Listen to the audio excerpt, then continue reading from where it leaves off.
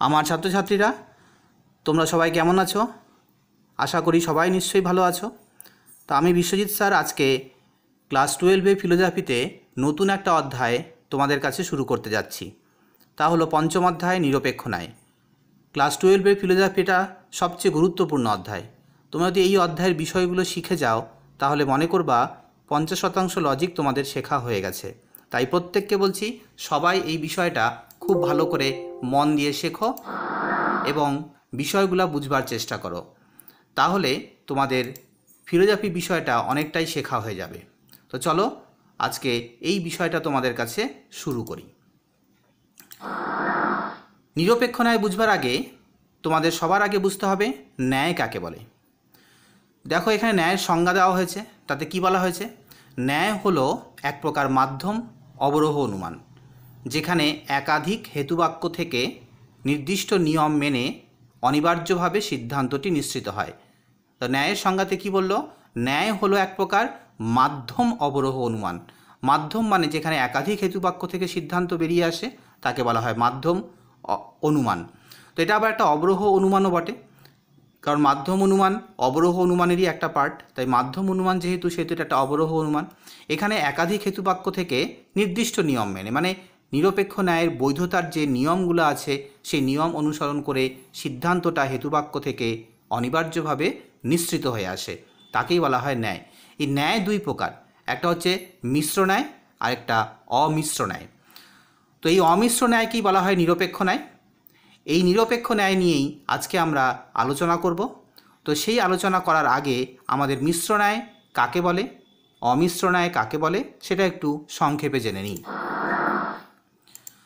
তো প্রথমে দেখো উদাহরণে কি দেওয়া আছে। মিশ্র ন্যায়, যে ন্যায় অনুমানে তিনটি বচনই সম্বন্ধ অনুসারে বিভিন্ন প্রকারের হয়। তাহলে মিশ্র ন্যায়ের সংজ্ঞাতে বলা হলো যে ন্যায় অনুমানে, মানে এটা একটা ন্যায় অনুমান, এই ন্যায় অনুমানে তিনটা বচন থাকে এবং তিনটা বচনই সম্বন্ধ অনুসারে বিভিন্ন প্রকারের হয়, মানে প্রত্যেকটা বচন আলাদা আলাদা রকমের হবে, তাকেই বলা হবে মিশ্র ন্যায়।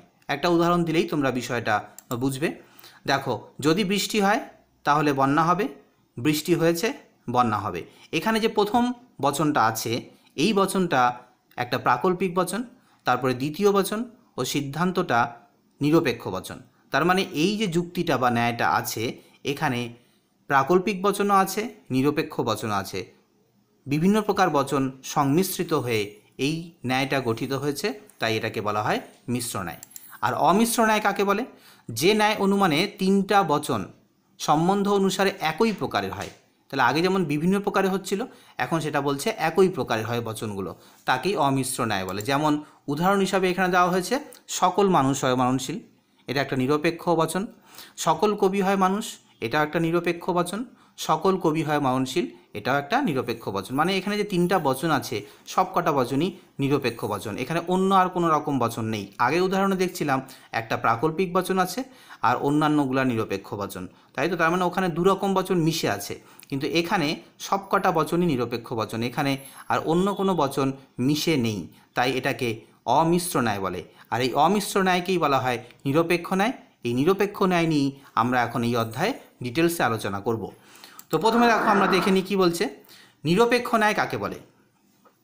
যুক্তিবিজ্ঞানী কেইন্স বলেছেন, তিনটি নিরপেক্ষ বচনের দ্বারা যে অনুমান গঠিত ও তিনটি পদ যে অনুমানে থাকে তাকে নিরপেক্ষ ন্যায় বলে। তাহলে যুক্তিবিজ্ঞানী কেইন্স নিরপেক্ষ ন্যায় একটা সহজ সরল সংজ্ঞা দিয়েছে। সেই সংজ্ঞাতে তিনি বলেছেন তিনটি নিরপেক্ষ বচন দ্বারা যে অনুমান গঠিত হয়, মানে এমন একটা অনুমান যেখানে তিনটা বচন থাকবে এবং তিনটা পদ থাকবে, তাই তিনটা বচন ও তিনটা পদ নিয়ে যে অনুমানটা গঠিত হবে তাকেই বলা হবে নিরপেক্ষ ন্যায়। তো নিরপেক্ষ ন্যায় একটা উদাহরণ দেখো তোমাদের সামনে রেখেছি আমি। প্রথম বচনটা কি দেওয়া আছে? সকল মানুষ হয় মরণশীল। দ্বিতীয় বচনটা সকল কবি হয় মানুষ। তৃতীয় বচনটা সকল কবি হয় মরণশীল। এখানে প্রথম বচনটাকে বলা হয় প্রধান আশ্রয় বাক্য, দ্বিতীয় বচনটাকে বলা হয় অপ্রধান আশ্রয় বাক্য, আর তৃতীয় বচনটাকে বলা হয় সিদ্ধান্ত।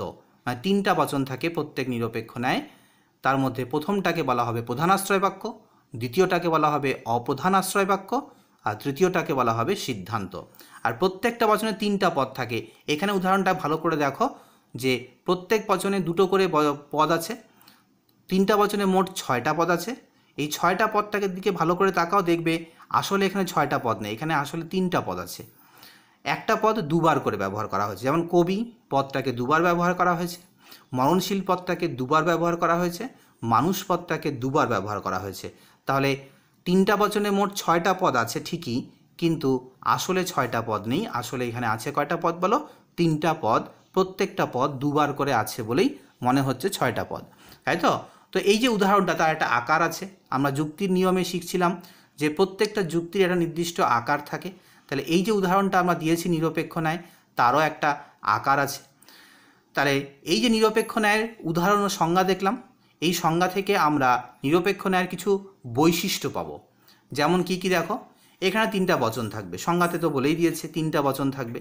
তার মধ্যে প্রথমটাকে বললাম প্রধান আশ্রয় বাক্য, দ্বিতীয়টাকে বললাম অপ্রধান আশ্রয় বাক্য, আর তৃতীয়টাকে বললাম সিদ্ধান্ত। এই 3টা বচন নিয়েই নিরপেক্ষ ন্যায় গঠিত হয়।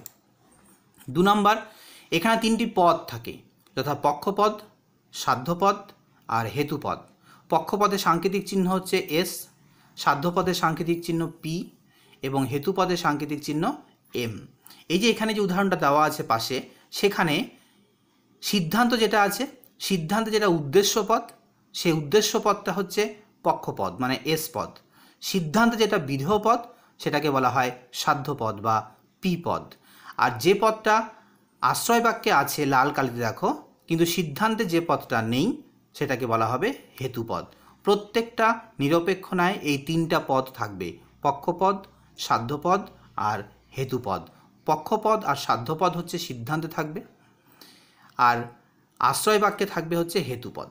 এছাড়াও আশ্রয় বাক্যে প্রথমটাতে সাধ্যপদ আছে আর দ্বিতীয়টাতে পক্ষপদও আছে। এই যে গঠনটা আমরা আরও ডিটেলসে একটু পরে বুঝছি। 3 নাম্বার বলছে এটা একটা মাধ্যম অনুমান। তাহলে নিরপেক্ষ ন্যায় হচ্ছে মাধ্যম অনুমান। কেন? কারণ এখানে সিদ্ধান্তটা একাধিক হেতুবাক্য থেকে আসে, তাই এটা একটা মাধ্যম অনুমান। এটা নিরপেক্ষ ন্যায়ের একটা বৈশিষ্ট্য। 3 নম্বর, এটা অবরোহ অনুমান। তাই সিদ্ধান্ত আশ্রয় বাক্য থেকে অনিবার্যভাবে নিঃসৃত হয়। তাহলে অবরোহ অনুমানের বৈশিষ্ট্যই হচ্ছে সিদ্ধান্ত আশ্রয় বাক্য থেকে অনিবার্যভাবে নিঃসৃত হবে। এখানেও হচ্ছে কি সিদ্ধান্তটা আশ্রয় বাক্য থেকেই নিঃসৃত হয়েছে, এবং আশ্রয় বাক্য থেকে সিদ্ধান্ত নিঃসৃত হয় বলে সিদ্ধান্ত কখনোই আশ্রয় বাক্যর চেয়ে বেশি ব্যাপক হতে পারে না। তাহলে নিরপেক্ষ ন্যায়ের এটাও একটা বৈশিষ্ট্য যে সিদ্ধান্ত কখনো আশ্রয় বাক্য বা হেতুবাক্যর চেয়ে কখনো বেশি ব্যাপক হয় না। 5 নম্বর বৈশিষ্ট্য, এখানে কেবল আকারগত সত্যতা লক্ষ্য করা হয়, বস্তুগত সত্যতা নয়। মানে নিরপেক্ষণের একটা বৈশিষ্ট্য হচ্ছে আকারটা সত্য কিনা সেটাই দেখা হয়। যুক্তির আকার যদি ঠিক থাকে তাহলে যুক্তিটা ঠিক আছে বা নিরপেক্ষ ন্যায়টা ঠিক আছে। যুক্তির বিষয়ের সাথে বাস্তবের মিল আছে কিনা তা এখানে দেখা হয় না।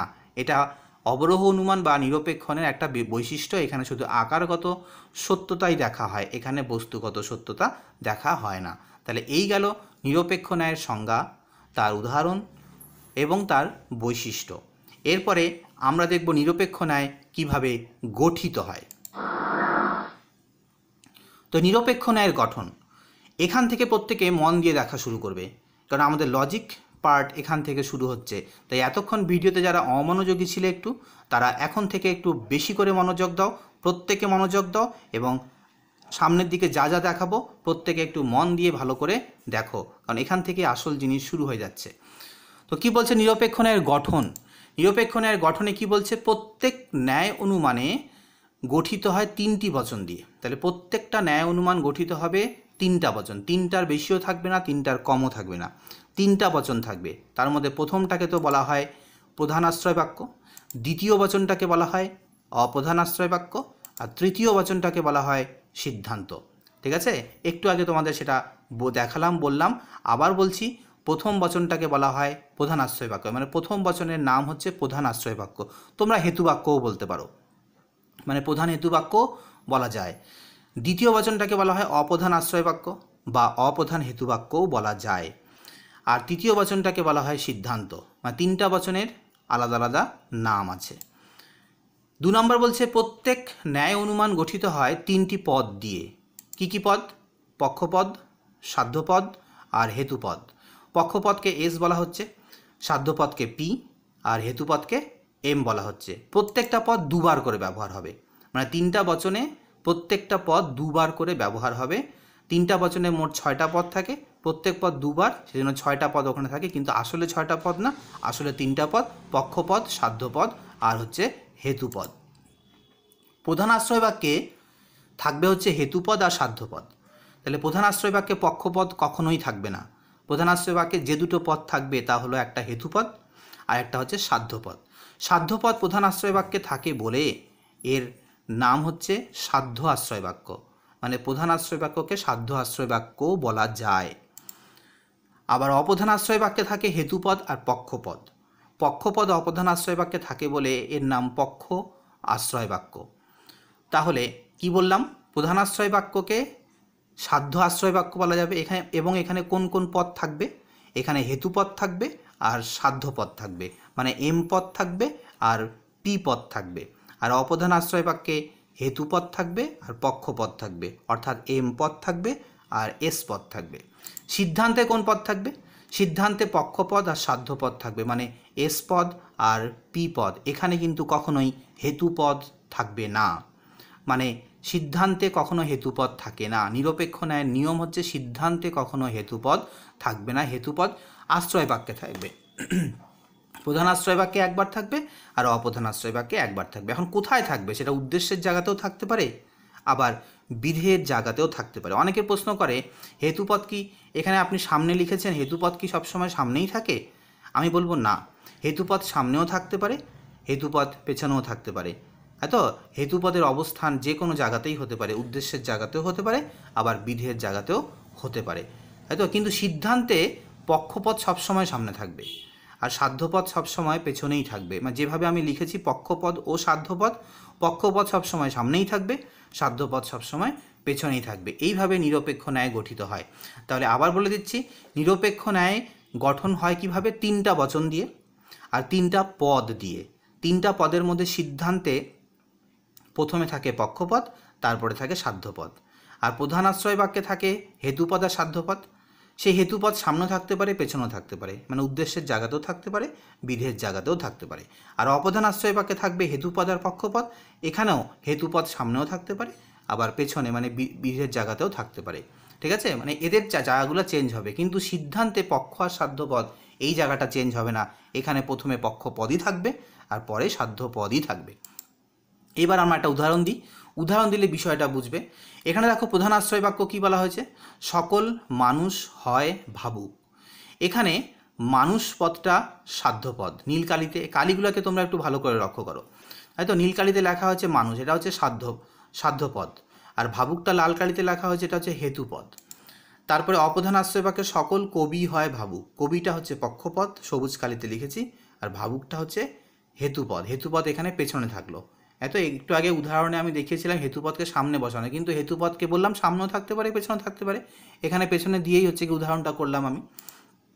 সিদ্ধান্তটা সকল কবি হয় মানুষ, এখানে কবিটা হচ্ছে গিয়ে কোন পদ বলো তো, পক্ষপদ। কারণ একটু আগে বললাম যে সিদ্ধান্তে প্রথমে উদ্দেশ্যের জায়গায় যে পদটা থাকে সেই পদটা হচ্ছে সবসময় পক্ষপদ, মানে এস পদ, আর বিধের জায়গা যেটা থাকবে সেটা সবসময় সাধ্যপদ। ঠিক আছে, তাহলে এইভাবে নিরপেক্ষ ন্যায় গঠন করা হয়। তো এই যে নিরপেক্ষ ন্যায়, কবিটা হচ্ছে পক্ষপদ বা এস, মানুষটা হচ্ছে সাধ্যপদ বা পি, আর ভাবুকটা হচ্ছে হেতুপদ, মানে 3টা বচন আর 3টা পদ থাকবে। তা নিরপেক্ষ ন্যায় এইভাবে 3টা বচন আর 3টা পদ দিয়েই সবসময় গঠিত হবে। এরপরে দেখো প্রত্যেকটার সাংকেতিক চিহ্ন হিসাবে আমরা নিচে নিচে দাগ দিয়ে S P, S M, A P M, যেখানে হচ্ছে গিয়ে পক্ষপদ আছে সেখানে এস লিখে দেবো, যেখানে সাধ্যপদ আছে সেখানে পি লিখে দেব, আর যেখানে হেতুপদ আছে সেখানে এম লিখে দেবো, এইভাবে দাগ দিয়ে দিয়ে। ঠিক আছে, তাহলে এইভাবে গঠনটা হলো। এরপরে দেখো আমরা আরেকটা বিশেষ জিনিস দেখছি, সেটা হচ্ছে পক্ষপদের সংজ্ঞা। সেখানে কি বলছে, যার সম্বন্ধে কিছু বলা হয় তাকে পক্ষপদ বলে। তাহলে নিরপেক্ষ ন্যায় যার সম্বন্ধে আমি আলোচনা করছি বা যার সম্বন্ধে কিছু বলছি তাকেই বলা হয় পক্ষপদ। পক্ষপদটা কোথায় থাকে, সিদ্ধান্তের উদ্দেশ্য হলো পক্ষপদ, তাই তো। সিদ্ধান্তের উদ্দেশ্যের জায়গায় পক্ষপদটা বসে, মানে এস পদটা। আর সাধ্যপদ, উদ্দেশ্য সম্বন্ধে যা বলা হয় তাকেই বলা হয় সাধ্যপদ, মানে পক্ষপদ সম্বন্ধে আমি যা বলবো সেটাকেই বলা হবে কি বলো, সাধ্যপদ। উদ্দেশ্য মানেই পক্ষপদ, এই পক্ষপদ সম্বন্ধে আমি যা বলবো মানে বিধেয়টা, সেটা হচ্ছে সাধ্যপদ। সিদ্ধান্তের বিধেয় পদটা হলো সাধ্যপদ। এবার হেতুপদ কাকে বলে, যে পদের মাধ্যমে সিদ্ধান্ত প্রতিষ্ঠিত হয় তাকে হেতুপদ বলে। হেতুপদ কেবল আশ্রয় বাক্যেই থাকে, সিদ্ধান্তে নয়। এটি পক্ষ ও সাধ্যপদের মধ্যে সম্বন্ধ স্থাপন করে, তাই তো? তাহলে হেতুপদ কখনোই সিদ্ধান্তে থাকবে না, হেতুপদ সবসময় আশ্রয় বাক্যে থাকবে। আর হেতুপদের কাজ হলো পক্ষপদ আর সাধ্যপদ এই দুই পদের মধ্যে সম্বন্ধ স্থাপন করে দেওয়া, এটা হচ্ছে হেতুপদের কাজ। তাহলে এই যে এতক্ষণ আমরা ভিডিওটা দেখলাম, এখানে আমরা কি কি বিষয় শিখলাম? এখানে আমরা ন্যায় কাকে বলে দেখলাম, ন্যায় কয় প্রকার দেখলাম, এবং দেখলাম মিশ্র ন্যায় কাকে বলে তার উদাহরণ, অমিশ্র ন্যায় কাকে বলে তার উদাহরণ, আর দেখলাম নিরপেক্ষ ন্যায় কাকে বলে তার বৈশিষ্ট্য, তার উদাহরণ, আর দেখলাম নিরপেক্ষ ন্যায়ের গঠনটা খুব ভালো করে মন দিয়ে তোমাদের দেখতে হবে, কারণ এখান থেকে লজিকটা শুরু হচ্ছে। নিরপেক্ষ ন্যায় গঠিত হয় 3টি বচন দিয়ে আর 3টি পদ দিয়ে। প্রত্যেকটা পদের নিজস্ব নাম আছে, পক্ষপদ, সাধ্যপদ, হেতুপদ। এই পদগুলার নামগুলা হচ্ছে কি আমরা শিখলাম, তাই তো? তাহলে আমার এই ভিডিওটা ভালো লাগলে পরে তোমরা এই ভিডিওটাকে লাইক করো, শেয়ার করো এবং সাবস্ক্রাইব করো, যারা এখনও হচ্ছে কি আমার চ্যানেলটা সাবস্ক্রাইব করোনি। আমরা এখানে এই ভিডিওতে লজিক সম্পর্কে আলোচনা শুরু করছি, তার একটা ছোট্ট পার্ট আমি দিলাম। এরপরে আমরা নেক্সট পার্টটাতে পরবর্তী বিষয়গুলো আলোচনা করছি।